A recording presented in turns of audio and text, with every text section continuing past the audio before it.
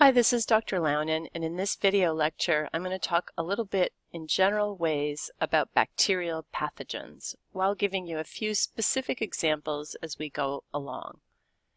A pathogen is a microbe that causes disease through infection. Pathogens can be bacterial, archaeal but rarely, viral, protozoan, or fungal. Here we're going to focus on the bacterial ones. Before we do that, let's talk about the term virulence and virulence factor. Virulence is sometimes referred to as pathogenicity, and virulence factors are also known as pathogenicity factors. Virulence is a measure of the ability of a microbe to be a pathogen or to be pathogenic. It is a measure of its ability to be harmful. A virulence factor is some aspect of a microbe's form or function that allows it to be a pathogen. And I know those definitions are a little circular. Here's an analogy. Here's me, garden variety human, causing nobody harm at all, completely avirulent or generally speaking lacking in the ability to be harmful. And here's a deadly ninja who could be very virulent, considered highly virulent, very deadly, right? And so what is it about this human versus this human that allows this one to be harmful or deadly? Well, something about the form or the function. The sword is part of the form. The function would be the ability of this trained ninja to kill. And those aspects would make this human quite deadly or virulent, so with the help of the virulence factors, and this one less so. So what are some bacterial virulence factors? You can split those factors up into offensive ones or attack ones or defensive ones. So an example of an offensive factor is a toxin. And in this particular cartoon that I've drawn for you, we've got a microbe shown here. So this is supposed to be a bacterium. And this particular bacterium is supposed to be a gram-negative bacterium. And it's a gram-negative bacterium, and I've drawn the chromosome. The cytoplasm is through here. These little dots are ribosomes. This is supposed to be a plasmid. This thin line is supposed to be the cell or plasma membrane.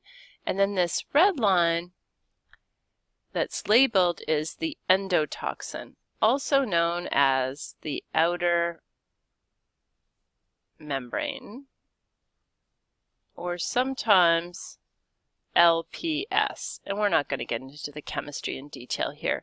But in any case, this red structure is the cell wall, and in a gram-negative bacteria, part of the cell wall is called the endotoxin, and it's called that for a reason, because when this particular bacterium dies, then all the bits and pieces of the bacterium degrade and come apart, and those little bits and pieces that are the endotoxin are poisonous to the person that is exposed to them.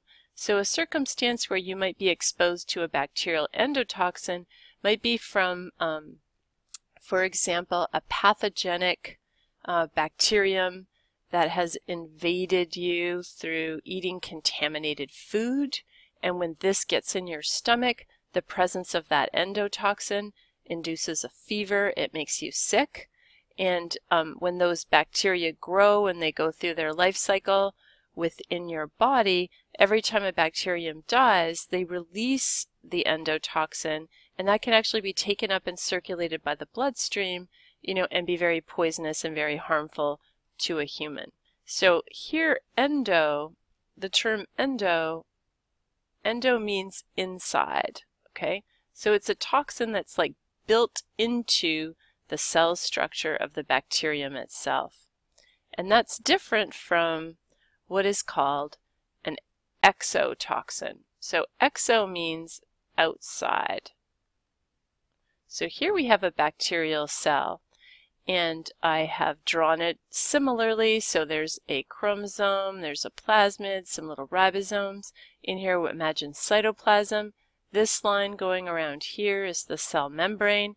This thicker green bit is supposed to be the cell wall.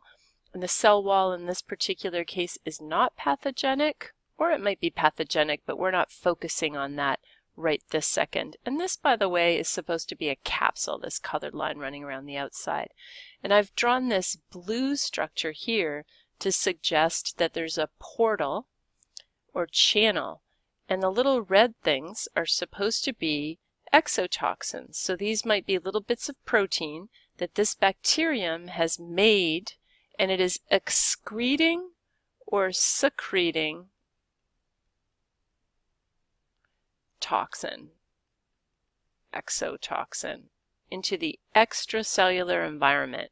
And so if this is a pathogenic bacterium and it's growing inside a human, this poisonous material, this exotoxin, is toxic to that person, to the human host or patient, depending on your context, right? So an example of a really potent bacterial exotoxin that many of you might have heard of is called botulinum toxin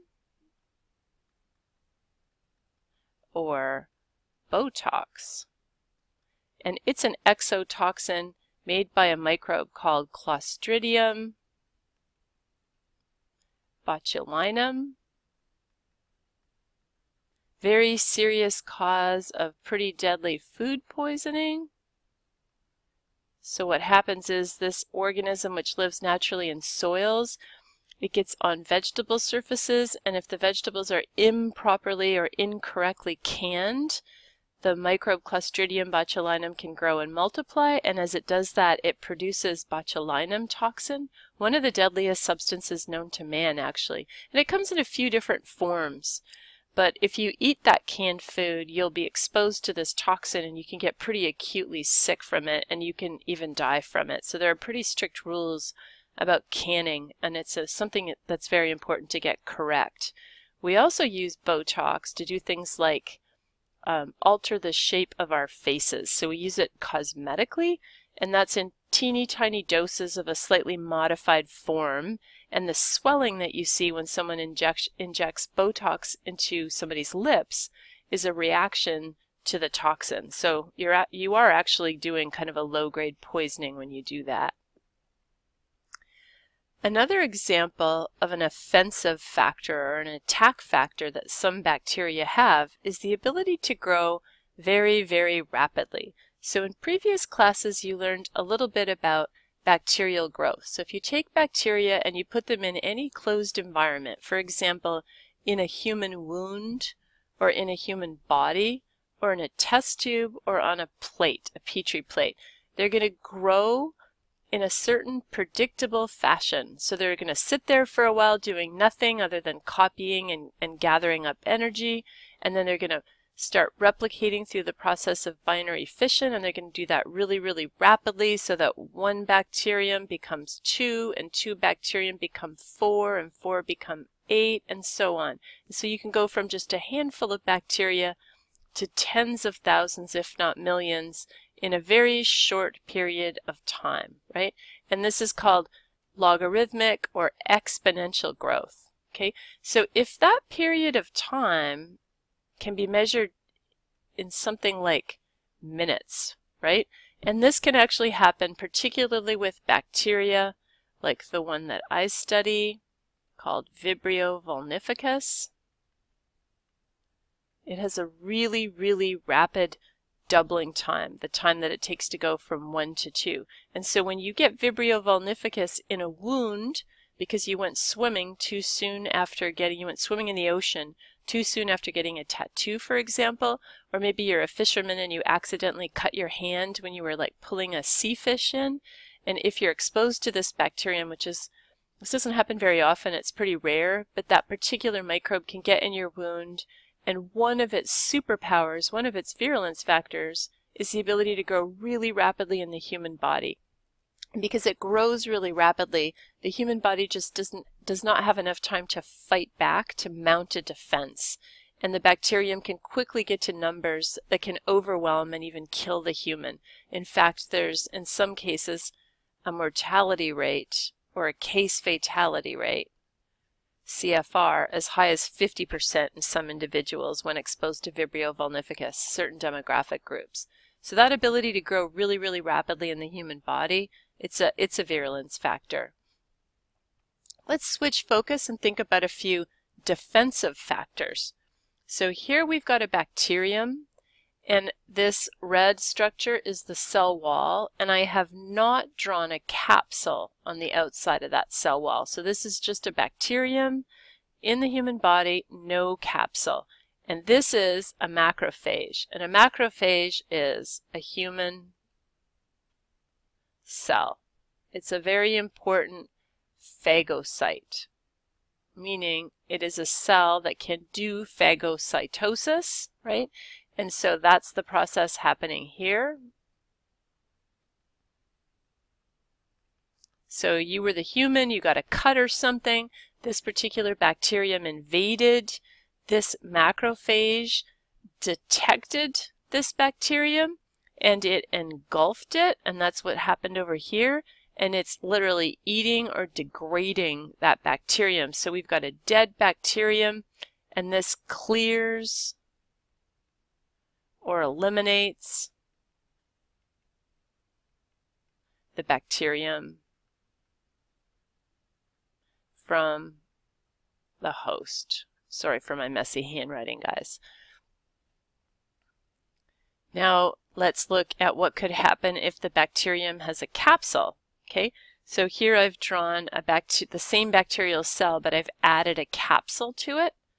Okay, and this macrophage actually now cannot engulf and phagocytose that bacterium. And the reason is that the capsule is thought to be a little bit slippery, and every time this macrophage tries to latch on and phagocytose this bacterial cell, this guy just keeps slipping away, it just keeps getting away. Okay, he's trying to pick something up, like trying to pick up a watermelon seed, a slippery watermelon seed off a hard countertop. You just can't quite get your fingers around it, and the macrophage cannot engulf and destroy this. So there's no phagocytosis. The bacterium is not cleared, right? And you can get infection as a result. Okay, and this is something that a lot of different bacteria can make. So for example, there's a bacterium called Streptococcus pneumoniae. I bet you can guess what that causes. It can cause pneumonia in people, and strains or versions of Streptococcus pneumoniae that can make a capsule are pathogenic, while strains of Streptococcus pneumoniae that lack a capsule are not. And that has to do with the success or failure of phagocytosis by the macrophage of the human body. So sometimes another characteristic of bacterial pathogens that can enable virulence, that can serve as virulence factors, are the ability to get where you can infect in the human body. And so here we've got a bacterial cell, and I have drawn in green a little twisty tail, also known as a flagellum. And this little twisty tail, or flagellum, flagella for plural, is able to propel or move this microbe in certain directions. And that allows the microbe to move, for example, towards food or away from a negative chemical stimulus.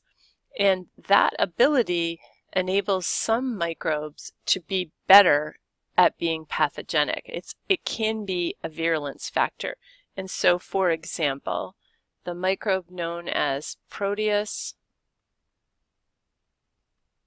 vulgaris is highly motile due to the flagellar structure that it contains, and it allows the flagella allow Proteus vulgaris to swim up the urinary tract. It's a common cause of UTIs. And that's kind of tricky because when this organism is down really, really low in the urinary tract, it does not cause infections. But when it swims up the urinary tract, if it has time to get up there before it's removed through the act of urination itself, as it swims up there, it's then able to access parts of the urinary tract, higher urinary tract, and then cause infection really successfully. Another example, I should have drawn you a better picture of this, but there are these bacteria that are shaped kind of like this. So that's not a flagellum. It's an actual bacterium. And inside these bacterium, that shape is called being spirochete. And these guys have their flagellum, make it green so you can see, okay? These guys have their flagellum on the inside. Okay, it's called an endo for inside flagellum. Any bacterium that's a spirochete shape. And this shape allows them to corkscrew. And this is like really, really gross, but the bacterium Borrelia, Bergdorferi, which causes Lyme disease. Big problem in New England. We get it from a tick, from tick bites. Ticks carry Borrelia burgdorferi, and when a tick bites you and it injects Borrelia burgdorferi inside you, that bacterium will circulate through your body and it will use this shape and corkscrew ability that's a function of having an endoflagellum, and it'll drill into connective tissue and get deep in the body, therefore avoiding antibiotics, which makes it really hard to get rid of Lyme disease. Other defensive virulence factors include things like the ability to resist antibiotics. So here are 2 Petri plates, and the slimy yellowish beige stuff is some particular bacterium that's been spread all over the plate. And we're going to actually do a lab experiment like this. And these little white things are paper discs soaked in antibiotics, which are chemicals that kill bacteria and that are safe for humans to take, internally by injection or by oral consumption, for example. And we take them to treat bacterial infections. And so on this plate on the left, each of these white paper discs is soaked in a different antibiotic. So there are 1, 2, 3, 4, 5, 6, 7 different antibiotics being tested here.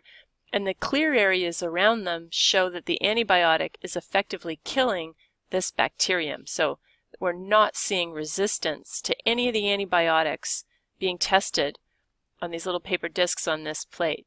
In contrast over here, no resistance here, here, or here, but look at these guys down here.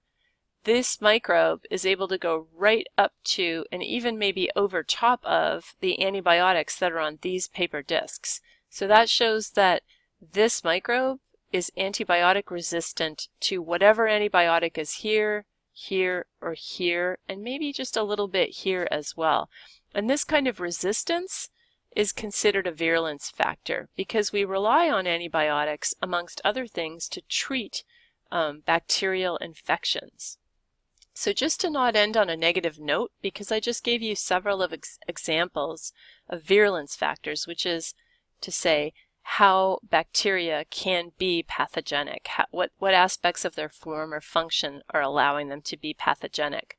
And that's what they've got to use to attack and infect us, the humans. But how do we combat those bacterial infections? We use antibiotics. Hopefully they work, right? Or in some cases there are vaccinations that work. We don't always have vaccinations for all bacterial pathogens, but we do have some. And we can try preventing infections in the first place. For example, we can treat our water, we can chlorinate water or treat it in other ways to remove bacterial pathogens. We can keep food under sanitary conditions. We cook food to reduce microbial load, for example. We use fridges. We use temperature to control bacterial growth. We can prevent the spread of bacteria that cause pathogenesis by hand washing and other means. And these are just a few of the ways that we can combat bacterial infections. And that concludes this video lecture.